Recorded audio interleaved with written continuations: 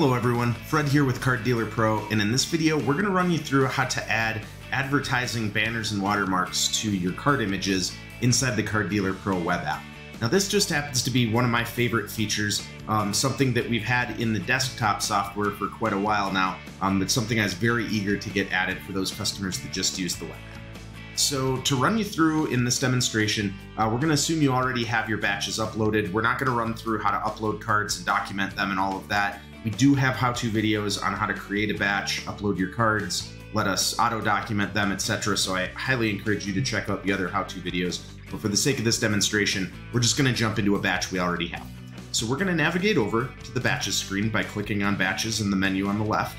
And we have a batch here called Add a Banner that we've set up for this purpose. Now, before we go in to add the banner to this batch, the one thing that you need to set up within your profile or your settings is the banner that you want to place on the card, as well as where you want to place it. So we're going to navigate to our settings.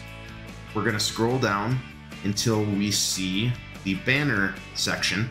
Now, to begin, we need to add a banner to add to these cards. So I'm going to go ahead, open this up, and then choose a banner that I've already created. Click Open. So this is the banner that we want to add to all of my card images. I go ahead and hit Upload. And we get a success message up in the corner. I close this. Now, down below, you need to ensure that this checkbox here, Add Banner to Card Images, is selected. And then you need to choose if you want that on the top or if you want that added to the bottom. So I want to add the banner to cards. I have my banner selected and I want to add it to the bottom. I'm going to go ahead and click Save Changes and I get the success message up here in the right corner. Once this is saved, you don't need to come back and do this again. This is just with the first time that you're going through the process, you need to set these settings.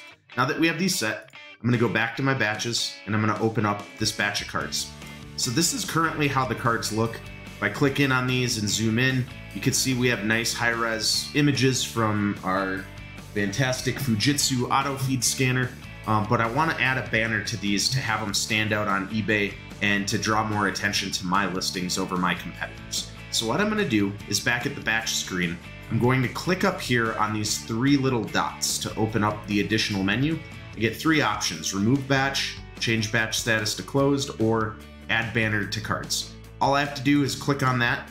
It'll take a couple of seconds, and then we'll get a confirmation up here in the upper right corner, like we always do, that it's in process. So over on the left, we now see that the process has completed. If we click back on this batch, we now notice that all of these card images have the banner added. So if I click on these and zoom in and look at that card that we just looked at, I now have this nice banner that continues with my nice bold black borders that I got from my Fujitsu auto feed scanner that now shows up on the card. So these are all branded now with my logo, advertising that I do combined shipping and encouraging my buyers on eBay to come and buy more cards. So very quick, easy way to quickly brand all of your cards. Now, this particular batch had 5 cards in it. You could do this with a batch that has 5 or 50 or 500 or 5,000. It might take a little bit longer to process the more cards you have, but it's less than 1 second per card. You also get an email notification when that process is done and completed, so you know when all of those banner images have been added to your card images. So very straightforward, very easy way to market your cards, market your shop, and get your logo and your name out there. So hopefully you like this feature. If you have any ideas or suggestions on how we could make this better, we would love to hear from you.